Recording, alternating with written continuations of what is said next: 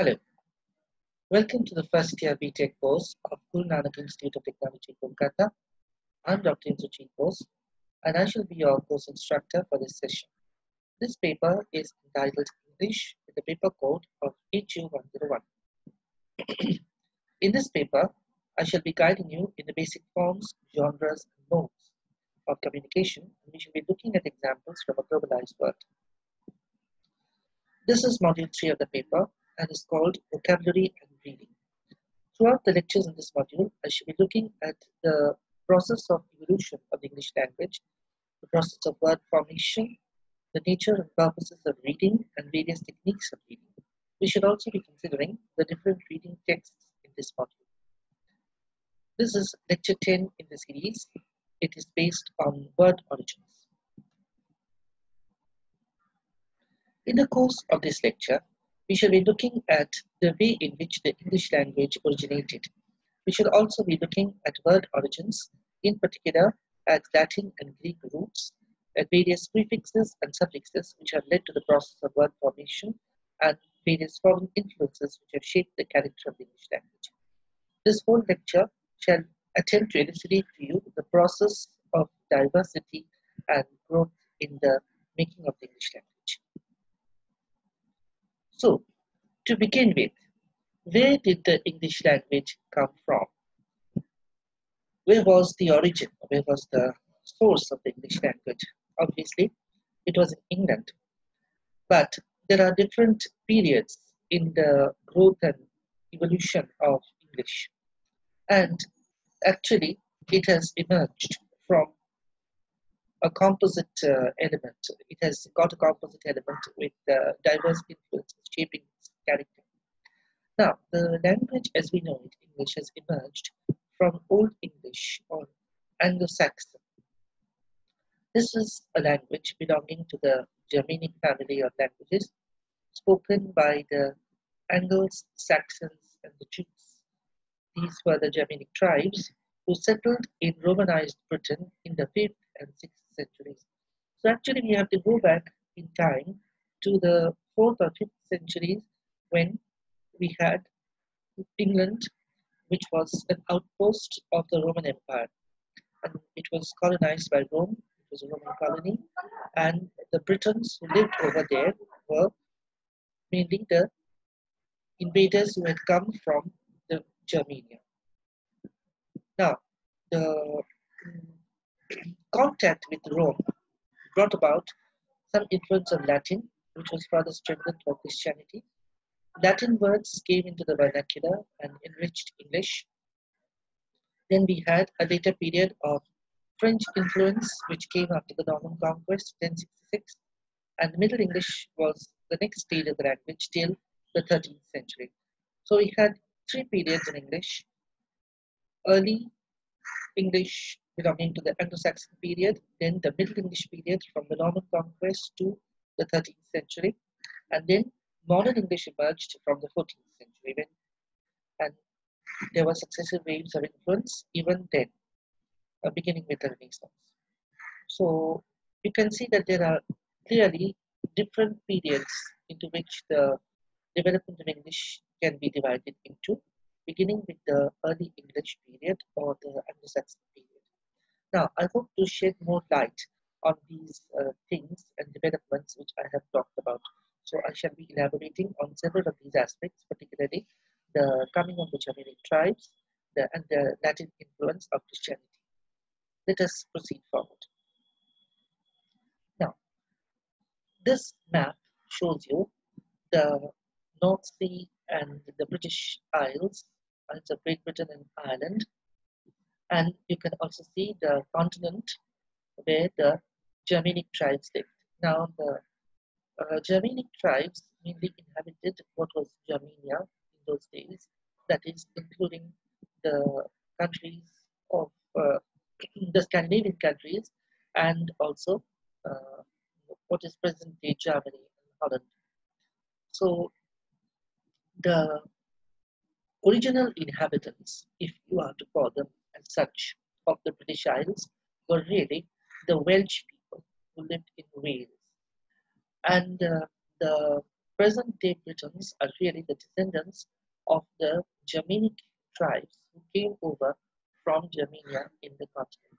And there were successive waves of Germanic invasions in the 5th century, and uh, these people, the tribes who came, the Angles, the Saxons, and the Jutes, there were three different tribes who came over from Germania, from the Scandinavian countries in Germania, to the island of Great Britain, and they settled over there in different parts of the country. And they became the settlers of the country, and in fact, they constituted the greater part of the British population after that. So, all this was taking place in the later days of the Roman Empire and also afterwards.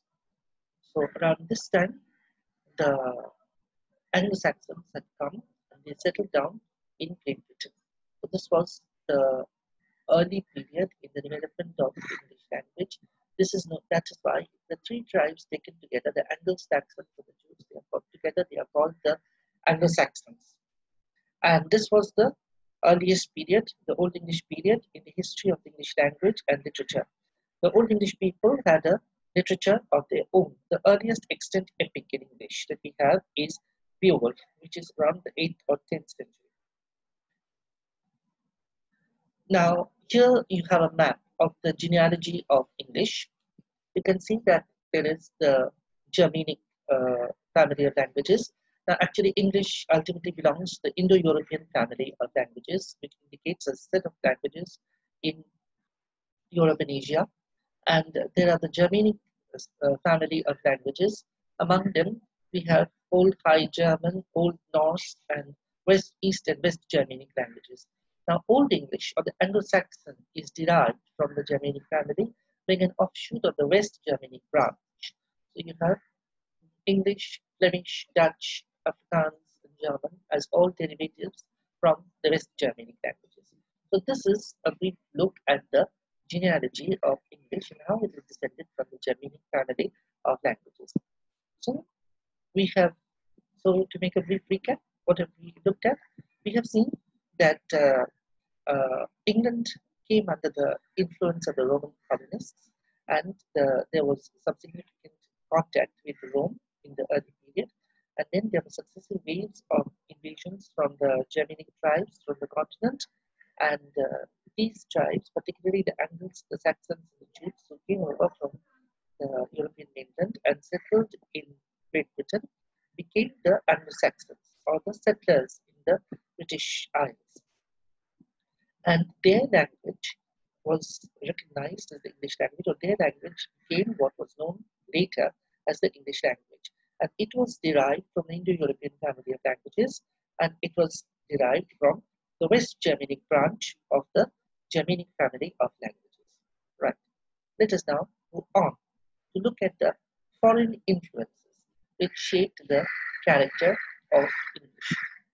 Now, the English language was molded through successive waves of foreign invasions and diverse foreign influences as well. First of all, among these foreign influences, there was the Scandinavian influence of the Danish invaders from Denmark. There were actually successive waves of very destructive Danish invasions during the time of the Anglo-Saxons. And we have got numerous records in the Anglo-Saxon Chronicle about the inroads made by the Danish invaders, and the successive Anglo-Saxon kings made numerous attempts to resist or thwart the depredations of these invaders from Denmark. However, the Scandinavians also mingled with the population, and there were various influences in terms of Scandinavian terms which came into the character of the English language. Some of these were war and law terms like law, fellow, outlaw, and so on. Others were household terms like husband, and there were also architectural terms that came in like window. So there were numerous terms related to daily affairs in life which were influenced by Scandinavian words. The next great influence that came into the character of English and which brought about significant changes in its character was, of course, the French influence, which came with the Norman conquest of 1066. The last Saxon king, Harold, was defeated at the Battle of Hastings by William of Normandy, uh, who brought about the French court and the French nobility into the mm, into the Isles of Great Britain. And for 2 or 3 centuries after that, French was the language of the upper classes in England, and Anglo-Saxon was confined to the lower classes. However, this state of affairs continued for some time, but ultimately English again came to the fore, and this was an English which had been tremendously modified as a result of the French influences which had come in from France. Now, there were influences in almost every sphere of life. So we have terms related to war, related to cooking, in which the French were superlatively good, then various terms related to daily life, to mobility, forms of government. So in almost every sphere of life, we have French terms which came into and molded the character of the English language. So the English had emerged in the 13th and 14th centuries after the French influence had somewhat abated, was a modified language as a result of the influence of French. So these were the two significant influences, Scandinavian and French. The other important influence that needs to be talked about is the coming of Christianity and the Latin and Greek influence, which we will see has a very important role to play in the character of the words formed and the Latin and Greek groups which came into English.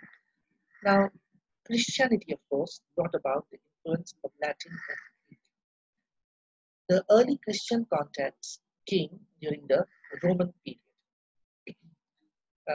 Yes, this was the early period when there were several contacts with Christianity already. Uh, it did have some effect, and some words were incorporated in English with Latin roots. The coming of the Christian culture to England in Latin form actually came with the coming of the Roman and Irish missionaries in the 7th century, like Saint Patrick and Saint Edward from Ireland. So they came over, and there were various words in Old English which were transcribed in Latin. Now, various church and liturgical terms came into the language, all from Latin, like minister, monk, bishop, priest. This is obviously understandable as most of the church services being conducted by the clergy, so they tended to use Latin. So this, these terms became a part of the English language gradually. They were incorporated. There were also some permanent Christian words expressing new ideas from the native sources. For example, the festival of Easter. This is a particularly interesting incorporation. The Old English people already had the festival of Easter, as they called it, and when the Christian festival of Easter or resurrection was brought by the Roman influence, they just incorporated this name to that pagan festival. Okay. So that is how it became the festival of Easter. So this is actually a very interesting innovation. Now, there were more incorporations from Latin and Greek as a result of the new learning and science which came in the 10th century and sort of revitalization. And a further period when English was influenced and enriched by the Latin influence was during the Renaissance, of course, in the 15th and 16th centuries, when we had a tremendous revitalization of learning, and all the learning and scholarship of Italy and Rome came to England this time. So there were several waves in which English was influenced by the influence of Latin and Greek, particularly due to Christianity in various phases.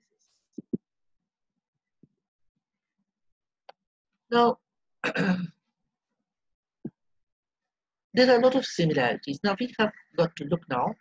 We have briefly sketched out the story of the evolution of the English language. and how the language developed, from where it developed.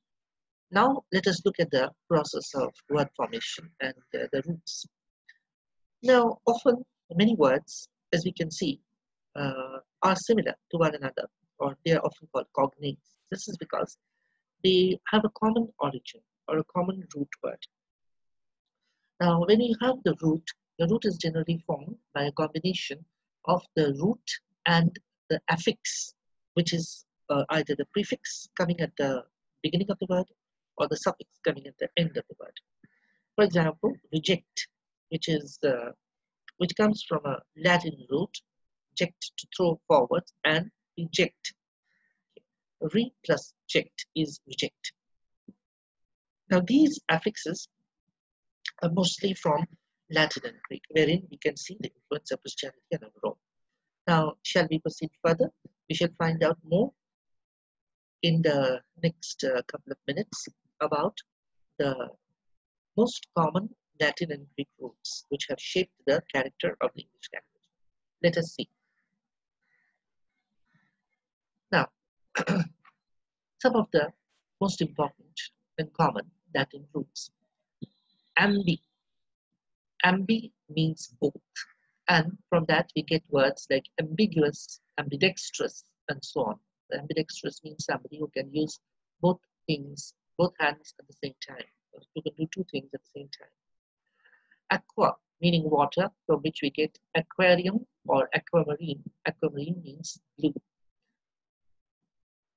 Odd to hear, from which we get words like audience, audition, and so on. Bene means good, from which we get words like benefactor, benevolent. Cent means 100. So from that we get words like century, percent, and so on. Circum meaning around. From that we get words like circumference, circumstance. Again, contra or counter. This is something which is very commonly used. Against. From this we get words like contradict, encounter. Again, we often use the word, say, go counter to something. So that means go against something. Also contrabrand, that is something which is smuggled out. Dict, to say. It means, again, from this we get words like dictation or dictator. Dictation, to take down in writing what somebody is saying. Or dictator, somebody who dictates to somebody, or somebody who gives somebody prescriptive norms by which to carry on. Duct, meaning to lead. Conduct, induce, and so on. Induce means to force to do something. Fact, to do. From that we get factory or manufacture. Or form or shape, from which we get conform, reform, and so on.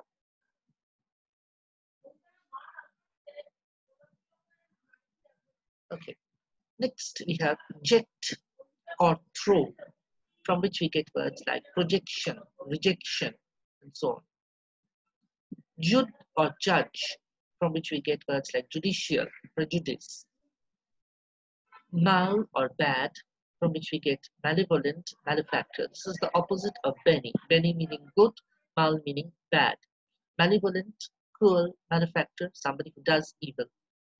Mater or mother, from which we get material, maternity, and so on. So all dealing with mother. Similarly, for Peter, we will get terms dealing with father. Okay. Mit, to send, transmit, admit, so on. Permit. Mort or death, from which we get mortal, mortician. So mortal, that is something which must die. Mortician, again related to death. Mortuary, a place where dead bodies are kept. Multi or many. Multimedia, multiple. Okay, diverse. Yes, this is again very common. Pater. So this is the opposite of meter. This is father. Paternal, paternity, and so on. All related to father. Then port or carry, like portable, transportation, and so on. Portable, something which can be carried.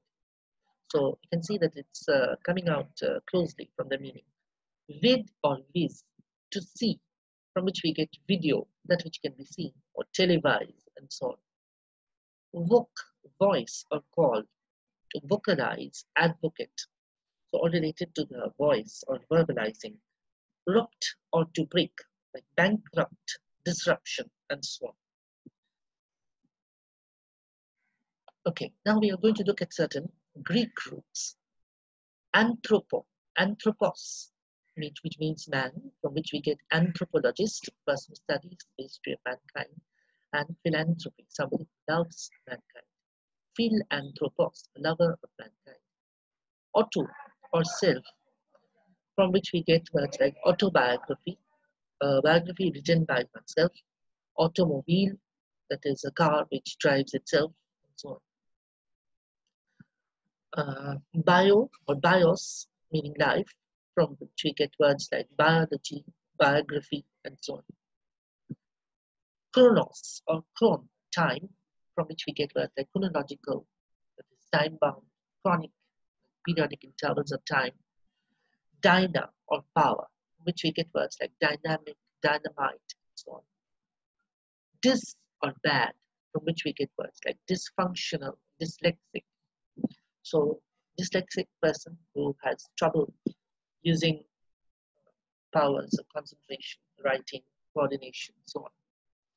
Grammar, gram, thing written, epigram, telegram, and so on. Graph or writing, graph, phonograph, so on. Hetero, meaning different, from which we get heteronym, heterogeneous, and so on. Again, diverse or different. Homo, meaning the same, from which we get homonym, homogeneous, and so on. Hydra, meaning water, from which we get hydration, dehydrate. Dehydrate, to drain out of water. And hydrate, means keep well watered. Hydration, keep well watered. Some more Greek roots. Hypo, meaning below or beneath, from which we get hypothermia. So if one gets frozen by ice, then one suffers from hypothermia. Hypothetical, okay, so something tentative.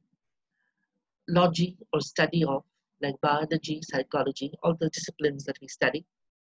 Micro or small, thermometer, perimeter. Miso, hate, misanthrope, misogyny. Mono or one, from which we get monologue, monotonous. Morph, that is form or shape, from which we get morphology, morphing. Phil or love, philanthropist. Yes, this is what we are talking about. Philanthropos, the lover of mankind. And philosophy. Phobia or fear, claustrophobia. Somebody is afraid of enclosed spaces. Phobic, again, this is fear or afraid of something. Phone or sound, from which we get phone, telephone, symphony, and so on.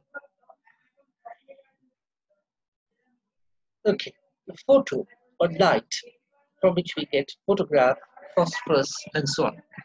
Pseudo or false, from which we get pseudonym, pseudoscience, and so on.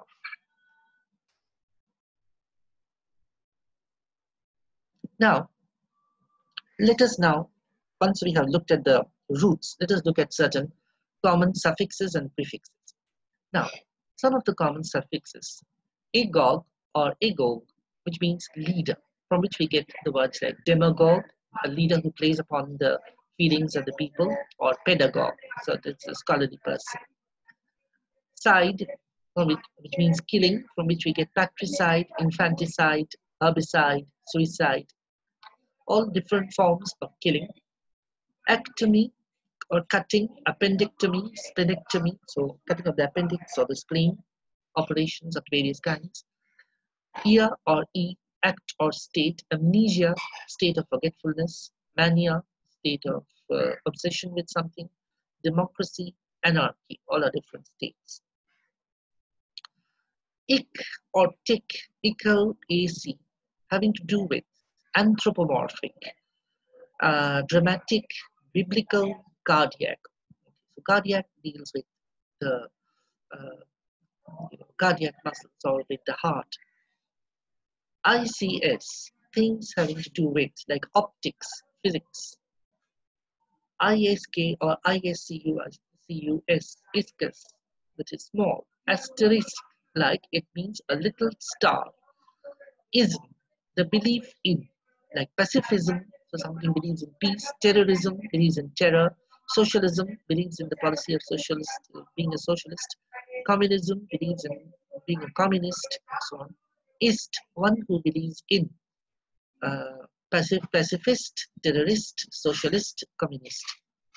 Ite, one connected with, like meteorite, connected with meteor. Polite, cosmopolite, and so on. Ology, the study or field of, like biology, geology, etymology, the science of the origin of words, cardiology, and so on. Oid, or resembling or like shape, like asteroid, spheroid, and so on. Or air, one who takes part in, like doctor, actor, teacher, driver, and so on. Phobia, exaggerated fear, like photophobia, claustrophobia, agoraphobia, and so on. Cis, or act or state or condition of, like analysis. We shall be studying, by the way, some of these phobias in our second lecture in this series. Now, some common prefixes, a or an, which means not or without, like amoral, anesthetic, apolitical, asocial. Ab, or away from, like abduction, abstain, abnormal. Ad, or toward, like adjoin, adjacent, lying near to. Ambi, or both, meaning ambidextrous, ambivalent. Again, ana, up, back, or against, from which we get words like analogy, anatomy, anagram, and so on. Uh, so, anti, again, against. Some of these are extremely commonly used, by the way. Anti or against, which means antipathy or hatred of something. Anti-war, anti-social, and so on. Apo, from or away from which we get apology, apologize. Auto, or self, from which we get autobiography, automobile, autocracy, automation, and so on. Beni, or good, from which we get benediction, benevolent, benefactor. Kata, or cat, means down or against, from which we get like catastrophe, a turning down. Centro, or century, from which we get words like around or center. Concentric, centrifugal are words which are formed from that. Circum, or around, from which we get circumlocution, circumference, circumvent, and so on. Com, or with or together, from which we get words like communal, community. So communal harmony, dealing with the community as such, or with the commune or certain society. Con, or with or together, from which we get words like connect, confide, conspire. And contra, or against, from which we get words like contradict, contravene. So some more prefixes. D, or down or away, from which we get words like descend, deject, dire or deep, through or across is the meaning, which means from which we get words like diameter, division, and so on. Dis, or apart, from which we get words like disengage, discord, discomfort. This, meaning ill or difficult or bad, from which we get words like dysfunctional, that which is not functional, or dysentery. E, or out from, elect, choose out of, eject, throw out of. So, ecto, or on the outside, from which we get ectoderm, or outer skin, or ectoplasm, for example. N, or n, in, meaning is in, so from which we get words like empathy or feeling in. Endo, or within or inside, from which we get words like endoscope, instrument for observing inside. Epi, or upon, from which we get words like epitaph, epidermis, epicenter, and so on. Eso, inward or within, from which we get like esoterio or more inward, esophagus, and so on. Eu or well or good, from which we get euthanasia, good death. There is a big debate about this topic whether it is a good death or not. Anyway, eu meaning good, ex meaning out of or from which we get exhume, exhale, exodus, or so on. What is exodus? A mass scale leaving of people from one place to another, like the Israelites coming out from Egypt. Exhume, when you take out a dead body, for example, that is exhume, exhale, to breathe out. Hetero, other or different. Heterosexual, heterodoxy, heterodox, heterogeneous, and so on. Homo, meaning the same, which we get homosexual, homogeneous, homogenized, and so on. Hyper, meaning over, from which we get hypertension, hypersensitive, hyperactivity, and so on. Hypo, or under, from which we get hypotension, hypodermic, and so on. So these are certain common prefixes that are used to make words in English or in the process of word formation. Now, look at the roots in the following words. Ambulance, amble, ambulatory. So they are from the root word ambi. So from ambi we get ambulance, amble, ambulatory. Agrarian, agriculture, agribusiness. Yes, you're right. The word agar is the root, Latin root from which we get agri. Acrobat, acronym, acrophobia. Again, it is acro, which is the root. Analysis, anatomy, anachronism. So it is ana, which is the root over here. Aquarium, aquatic, aqueduct. Yes, aqua, meaning water, is the root over here. So aquarium, a place of water where fish or other creatures might be kept. Aquatic, related to water. Aqueduct, again, it's like a reservoir, a pool of water. Or kind of canal. Astronaut, astronomer, asterisk, so related with astro, meaning from the stellar, the sky.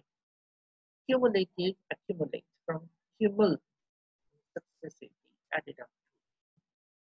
So these are some of the ways in which we can trace out the roots. There are various words which are all from the same root, and it is easy to spot the identification once you know the root word. Also, there is a fact that if you know the root word, you can make similar words or come across similar words from that original word. And also, there is a further benefit that the more words you come across which are made from the same root, you can guess at the meaning of these words, even if you do not know the specific meaning of that particular word, right? So it is an extremely useful way. The knowing of the roots is an extremely useful way to bring more and more words within the ambit of your stock of vocabulary, and also to find out the meanings of more and more words.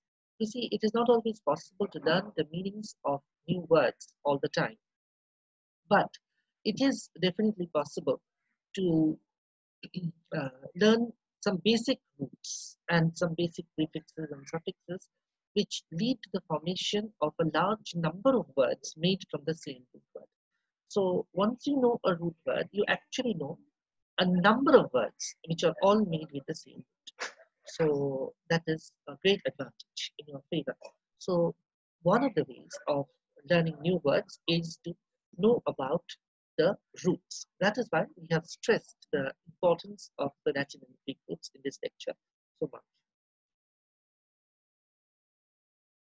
Again, this is the other kind of exercise you can have where more words are made with the root words given to you. From this, for example, disruption, dysfunction,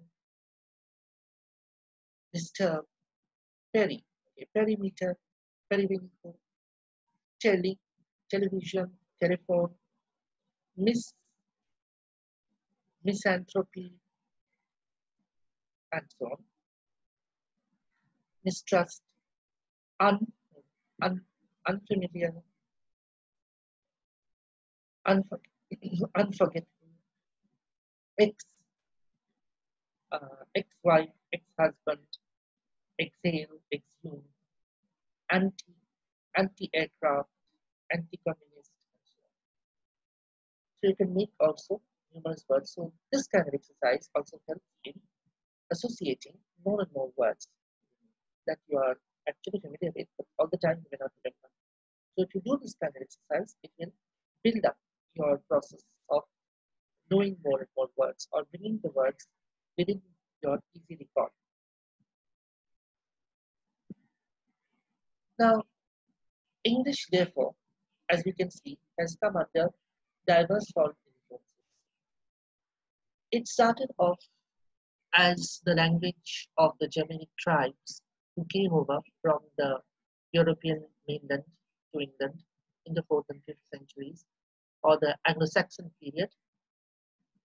It developed a language and literature of its own. It came under successive waves of foreign influences. The Scandinavian invaders contributed to it.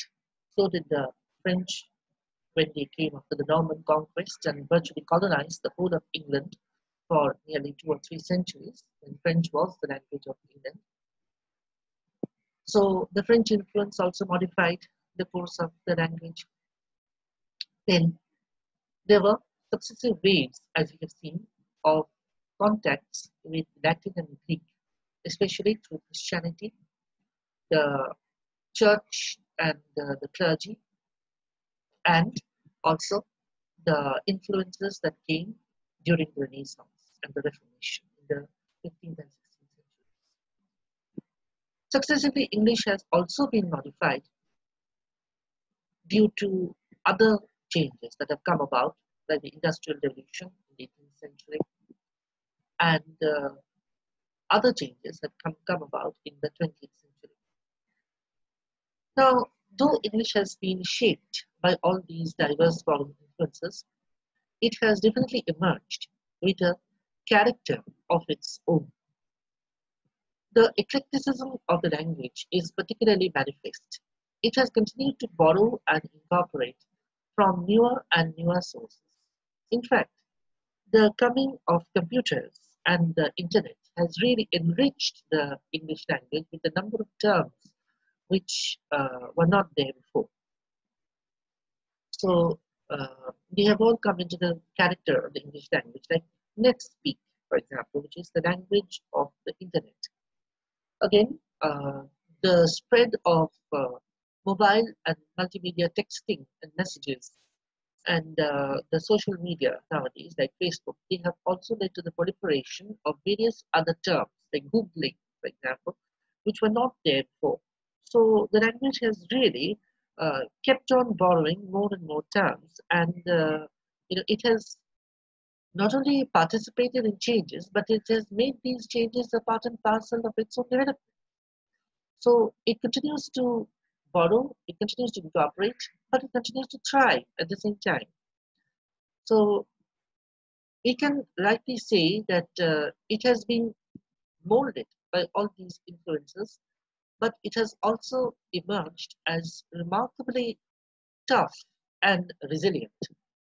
And it has not given way before the changes that are coming. Like some languages, like Latin, for example, have become dead languages. They are no longer used as living speech. But English continues to be the language not only of the people of Great Britain, but of other people all around the world. And it is one of the most widely spoken and understood languages all over the world.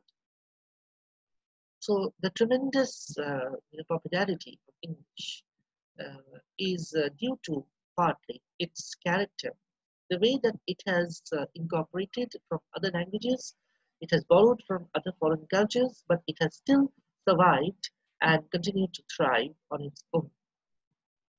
So the language does continue to survive, to live, and to thrive against all odds, and this is a testament to the vitality and the resilience of the English language.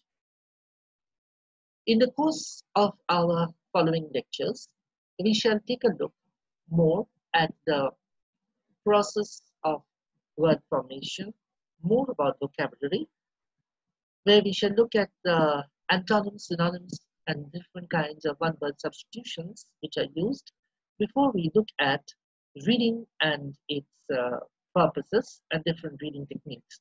So beginning with the character of the English language and the process of word formation, we shall be going on to reading and the vocabulary and other technical aspects that are involved in reading. So this brings us to the end of this particular lecture on the evolution of the English language and the process of word formation.